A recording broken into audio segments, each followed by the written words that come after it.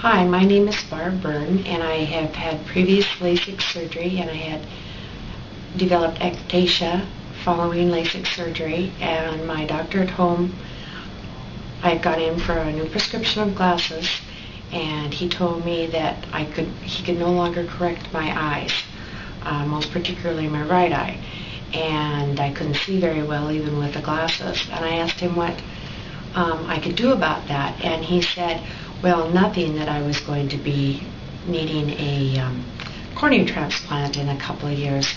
And I wasn't very happy about that because my eyesight had deteriorated so rapidly.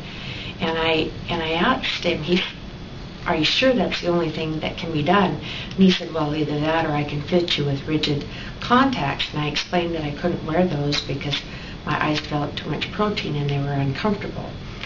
And so I went back to my surgeon that had originally had done the LASIK surgery, and he disagreed with my optometrist. He said, there's something else that we can do, and I would like you to look at this treatment that's available with Dr. Boxer Wachler.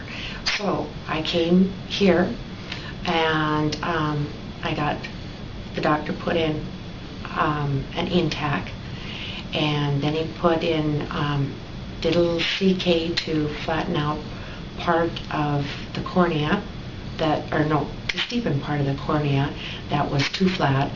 And then we did the CR3, which are the vitamin B collagen cross-linking drops in the eyes.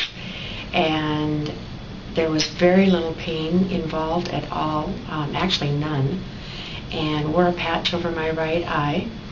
And this morning I picked up the paper and I could read the small print, and I have not been able to read small print with my right eye for probably 6 or 7 years, and I am absolutely thrilled. And this is how steep the cornea was prior to my surgery, and this is this morning, the day after my surgery, and it's perfectly normal. And it will remain that way for the rest of my life, and I'm very pleased.